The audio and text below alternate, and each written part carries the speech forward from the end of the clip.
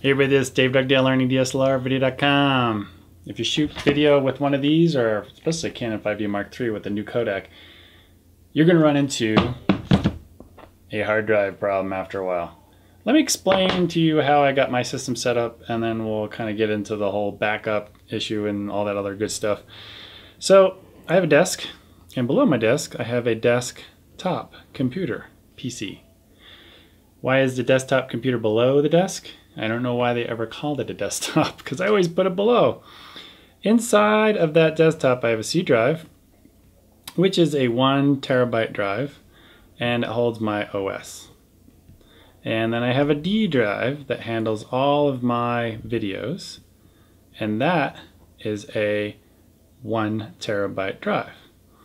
On top of my desk I have this little tray device where I can stick in vertically hard drives that are connected to the eSATA, so it's nice and quick. So this hard drive tray goes to here, and this is my E drive, and this is a 3 terabyte drive, which is nice.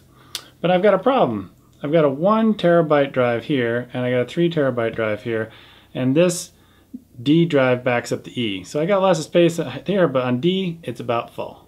And so what did I do? I went out and bought some more 3 terabyte hard drives. What I do is I have another hard drive, also kind of called E, and it's also a 3 terabyte hard drive. And these two get swapped out, and it goes to an external location. So if the house burns down, I always got the backup. And what's nice about the way I've got this set up is this D drive sets to back up to E drive every night. So I don't lose more than a day worth of work.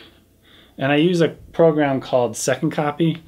It's fantastic. I've been using it for years. Super reliable. It's never let me down. And it was pretty cheap. I think it was like 9 or 10, 20 bucks or something. I bought it years ago. So here's the problem, is I've got a new drive, 3 terabyte drive, that I need to put here into D drive. And so what I'm going to do is call this one F.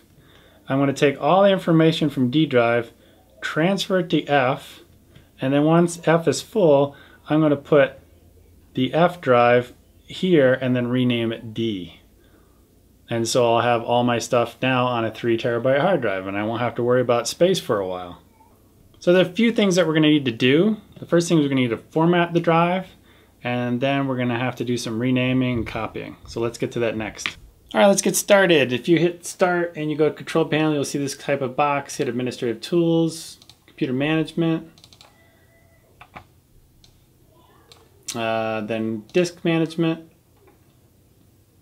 And I know that it is put it on disk number 10. You're going to get a dialog box that's going to come up and ask you if you want to do GPT or the other one, master boot. You want to pick GPT if it's a hard drive over 2 gig. You're not going to see it here because I've already selected it. So definitely do the GPT if it's over 2 gig. Then we're going to go to new simple volume. We're going to go step through the wizard. This wizard will help you create a simple volume. And I only want to create one volume. And it shows you the max, min, simple volume, next. And here is where I want to go. This drive is, I want to call actually F, and then we're going to recall it E later. But there is no F, so what's the next one is O. You click next. Do not format this drive. Format the drive, which we need to because it's got no basically parking stripes to tell where to park the cars or data. So let's go ahead and do NTFS. It's the only one we got allowed anyway. Allocation unit size. I'm just going to go with default. And this one's going to call will be new D. So I know. And we got perform quick format. It's a brand new disk and it probably run fine, but let's be thorough. and make it not a quick format, and click next and finish. Alright, now that we've formatted the hard drive, which took forever, it took 8 hours. 8 hours to do the long format. You could probably do the quick format, but my thought on this whole thing is, if I'm going to trust this thing for the next few years as I use it, I want to get the cleanest, best install I can. I want to have the best data structure integrity I can on that hard drive, and if it means spending 8 hours and let it run overnight, I'm going to do it.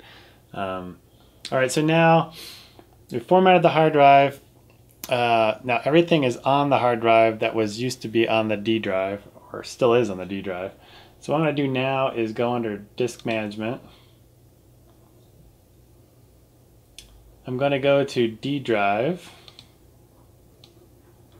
And one other thing that you'll see right here is you'll see that my O drive, the new 3 terabyte drive, says primary partition. And the D drive says healthy active primary. So it's got the word active in there. And I did some looking up on what active meant. And it basically means that I believe it has an operating system on it and it could be bootable. This particular one is not bootable, so it doesn't matter that it doesn't say active. So what I'm going to do first is go down to D drive. I'm going to right click on it. I'm going to change the drive letter, and I'm going to hit change, and I'm going to change it from D to E, since all my external drives are E and I just kind of swap them in and out. And so now I'm changing to E.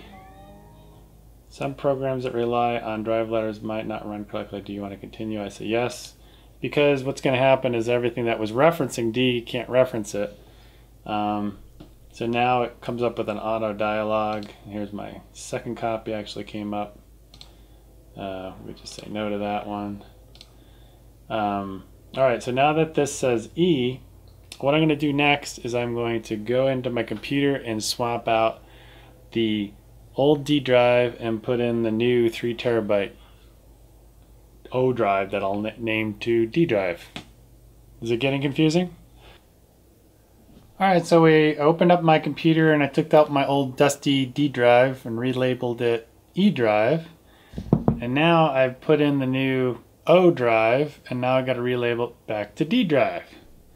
So right off the bat, when I looked at my computer, I can say we can see the drive, and we can see it's got 3 terabytes, which is great. And it shows there's 2.7 terabytes and 1.9 of it's free, which is great. So I got a lot of free room now. So now let's go ahead and open up the disk management, and let's go ahead and rename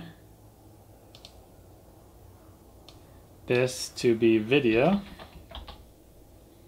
Say apply. So now it's called video. Now all I have to do is rename it in terms of its drive name. So if I go down here and I right click on this side, it doesn't give me what I want, but if I go over here and right click on here, I could say change drive from O. I'm going to change it to D. Say OK. The same message I got before, just say oh, yes. And now we've got D drive. So that's pretty much it. In the future, what I'm going to be doing is when I get my new computer, I'm going to have an SSD for my operating system. I'll have another SSD for a scratch drive. And then I'll have like my 3 terabyte drives for storage.